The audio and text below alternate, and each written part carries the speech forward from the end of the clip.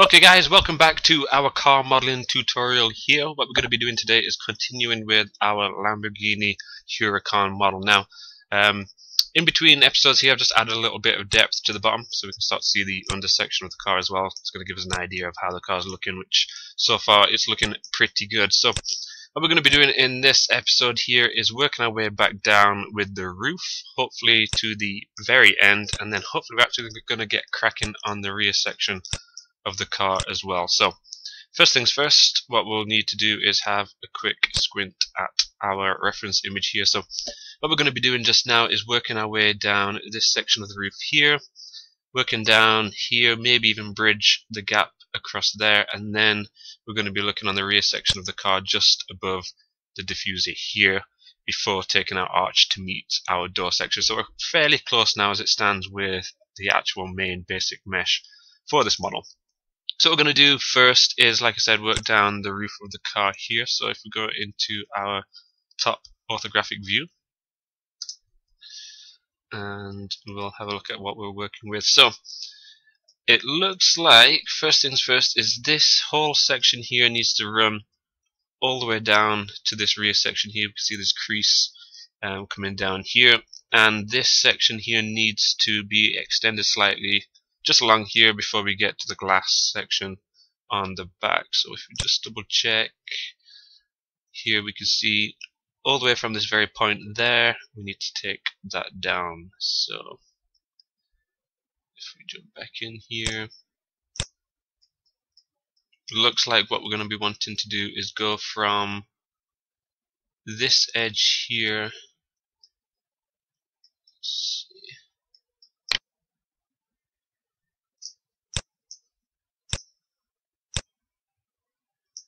Okay, so this edge, outside edge here. So we're going to be going from taking this line and all this section down as well. So what we're going to do is we will extrude all of these edge sections here. So we talked about extruding already in previous episodes. So we're going to hit Control E after selecting these edges, and then this is going to allow us to push down to the next section here, and then we can line that up nicely in our side view as well.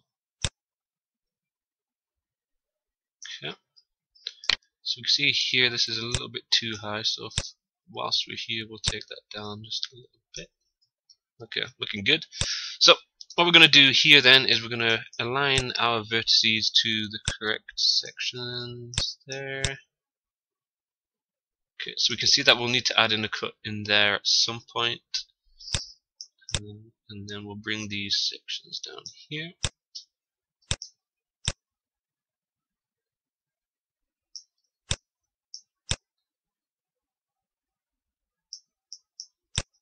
Okay, so we'll see how that sits there, just like that. So we'll maybe have to bring these back a little bit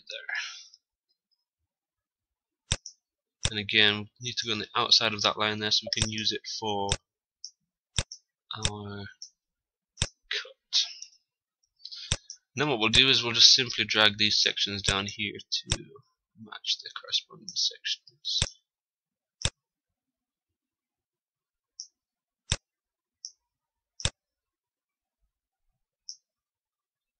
Okay.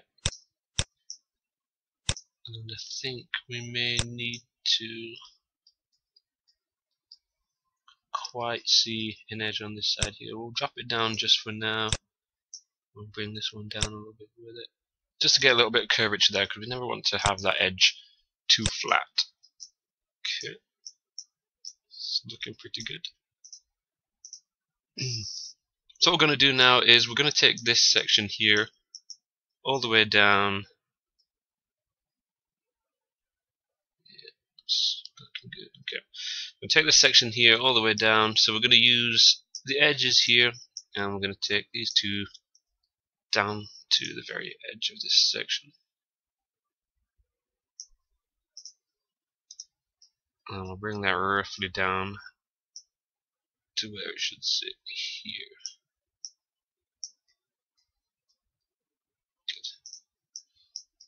Good. Okay, so we've got that back section in place there. So what we'll do is we'll pull these vertices slightly So saying how we want them to, and again we'll add some detail in between here afterwards.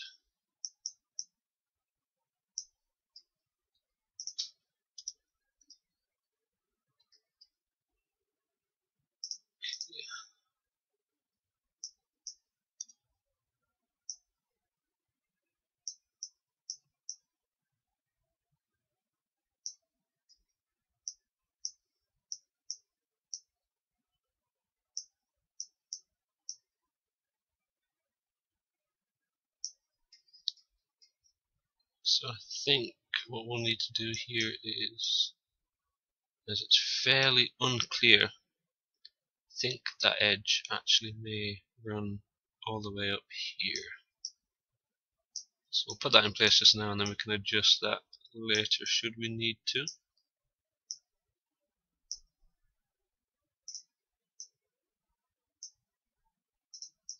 Good. Okay.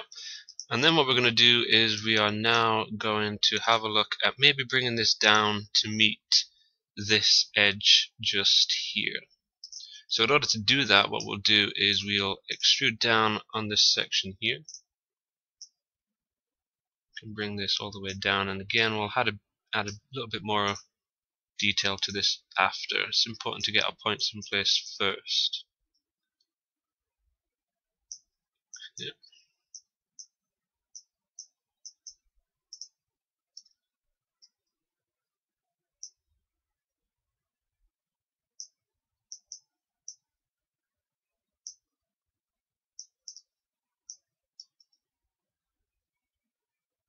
Perfect.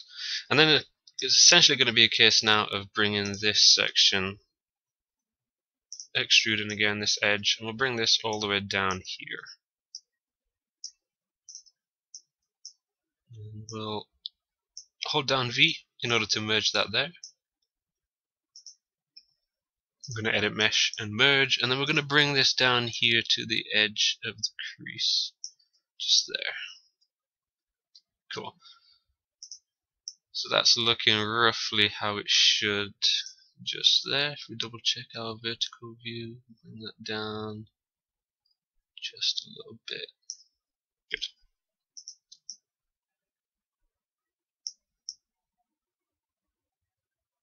Okay, that's looking good there. So we're going to leave that section virtually low poly just now. So we're not going to add too much to that. The reason we're going to do that is because we want to make sure that our arch here is going to allow us to directly facilitate the amount of geometry that we have in here.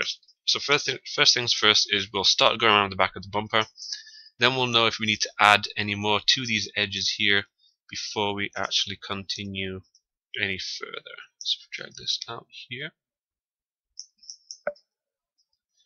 So in order to get the shape of this wheel arch, what we're going to need to do is use the back orthographic view. So inside our views here, what we can do is we can go to panels, orthographic, and then we can hit back one here. And that's going to bring in our back section, so we can see inside here.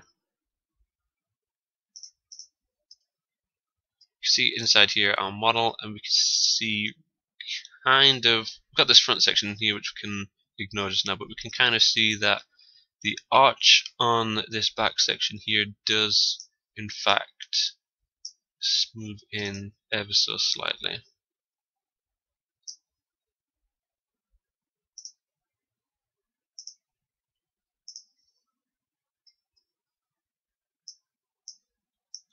So we'll select that here.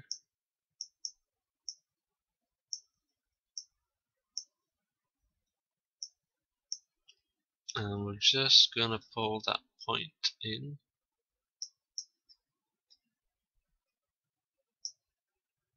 To match. It looks like we need the top one as well.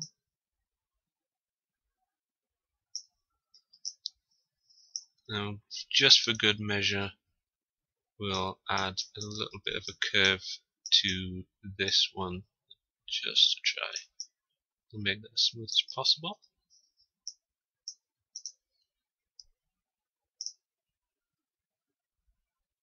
Oops.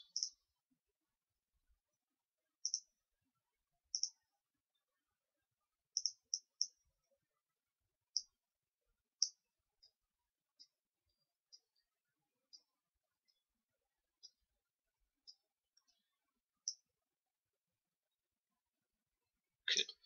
So that's looking good just there. So we can see that this next section here is actually part of the diffuser, which we're not going to be working on just yet. So what we're going to do is we'll bring this up to sit roughly as the diffuser does there, and then that will allow us to position this in our side view here.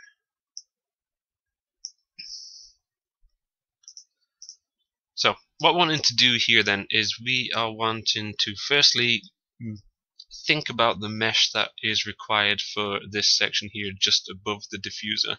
Think about what will be required for the diffuser as well, but also consider what mesh we already have in this section here in order to bring this to meet perfectly with this section here. So first things first, we can see that we have two sections. Now we're not going to count this one because this space is going to go inside the air intake on the side here. So essentially what we're going to have, which comes over this section, is we're going to have this underneath bit, we're going to have this front facing section here and this front facing section here, which is going to go inside. So in theory, all we really need on this section of the wheel arch is two bits that we already have. So what we're going to do with our first one here is we're going to bring that into place just above the skirt, which facilitates the intake.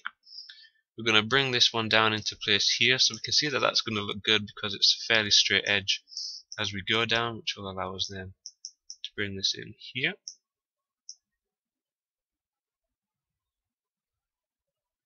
If I can get that in, and then we will bring this section in as well. Cool.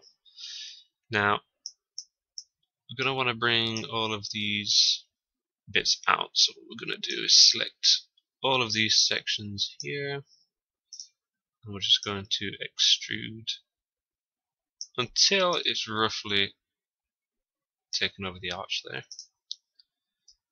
And now we can finalize these movements inside here and try our best to maintain the curvature that we have.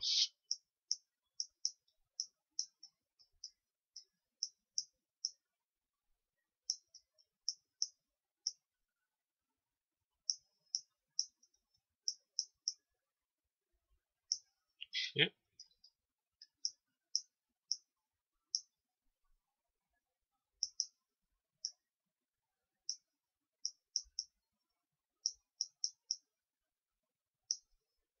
Okay, so that's looking fairly good there.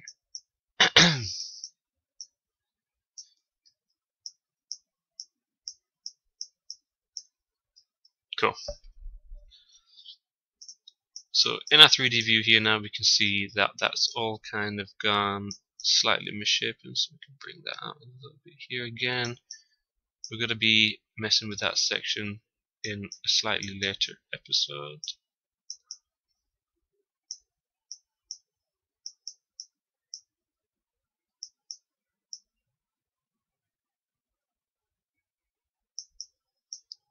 Okay. And then if we look at our reference images here, we should have a good idea. So we can see that this comes down here almost incredibly straight there. Maybe we come in slightly at the bottom. So this section here we will move in here. Maybe take this bit in as well.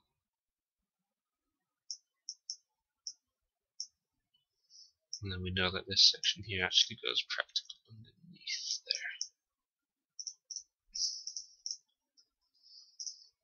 there. Okay, so we have our section here. We don't need to worry about this one as it will be going underneath, and so will this one. So that means that we have 1, 2, 3, 4, 5 edges here. This edge is probably going to run up here, so that's not going to be too much of an issue. This edge will probably run to meet this section here. So that means that we have 1, 2, 3, 4, 1, 2, 3. So we just need to add one more edge loop inside here. So that'll allow us to put a little bit more space between these sections here. Go away, Windows. Bring this down here, and then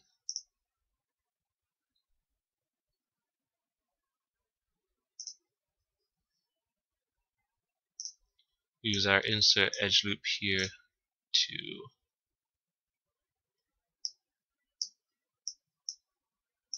move this slightly out. So it looks like we probably should bring these closer together, as we're not getting too good a curvature here just now. Bring that down. So that means that these sections here, 1, 2, 3, 4, is going to meet 1, 2, 3, 4.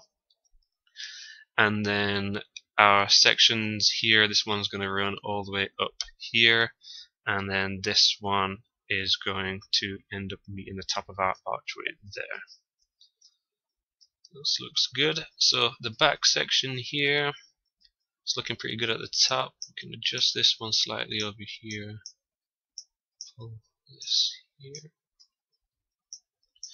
That's going to mean we can run one edge here, and then we can insert another edge loop just on the line where the bumper meets the body here.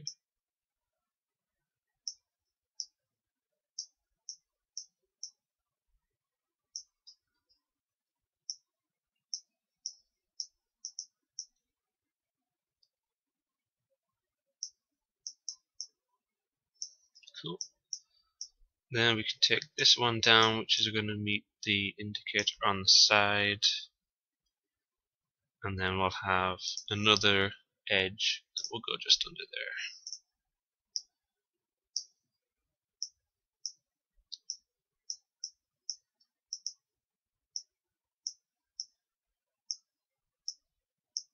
Awesome.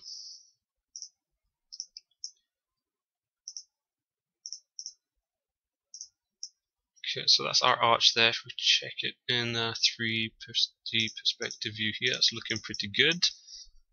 So what that's going to allow us to do now is we're going to be able to extrude around the side of the car here. So in order to do this again, we're going to need to go to our panels, orthographic, and back, which is going to allow us to see our back section of the car here. Again, we're just going to make sure that everything here is looking good. Okay, that's not too bad. Bring this in a little bit.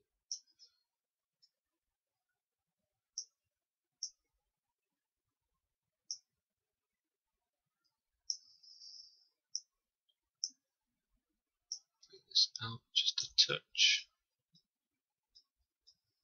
Everything else looks good. So what we're going to do here is we are going to extrude along the back section of the car.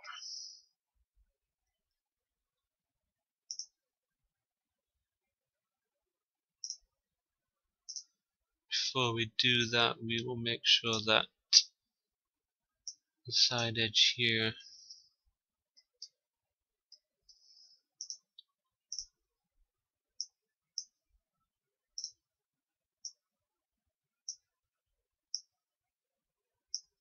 cool. So we're going to hit the edges here. We're going to select all the faces we require to extrude. So we don't need this edge here because we're going to make sure we go up and around there. And what we're going to do is we're going to extrude out to our first line here. So we're going to hit Control E, hit that world option, and we're going to drag this out. In our top view here, we can bring it straight into position around here.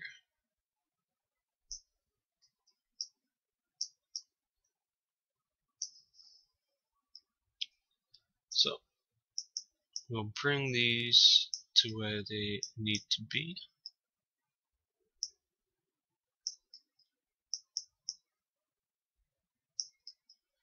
And it doesn't look like we're going to be able to go all the way out. Actually, we will go all the way out first, just like we usually do.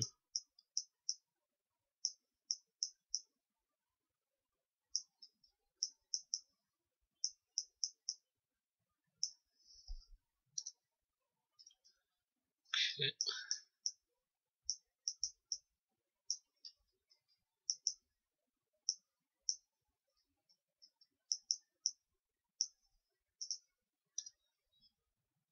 Okay, we'll see how that looks in the rear view as well.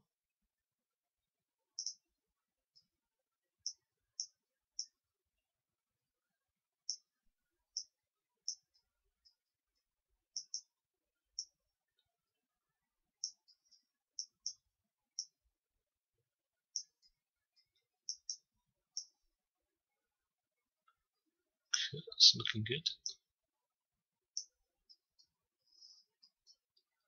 Just make sure this section here is matched.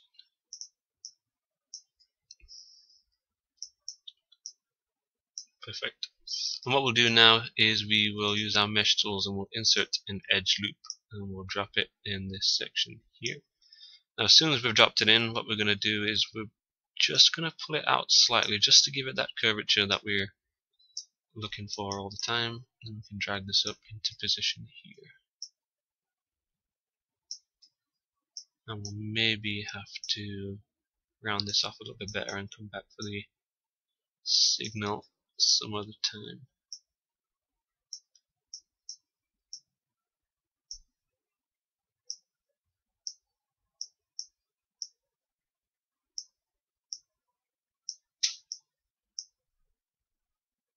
Okay, it's looking good to me.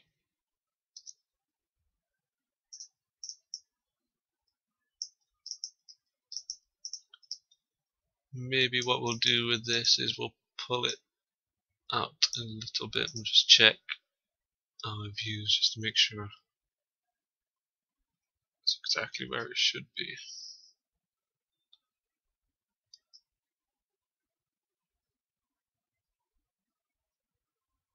Okay, awesome.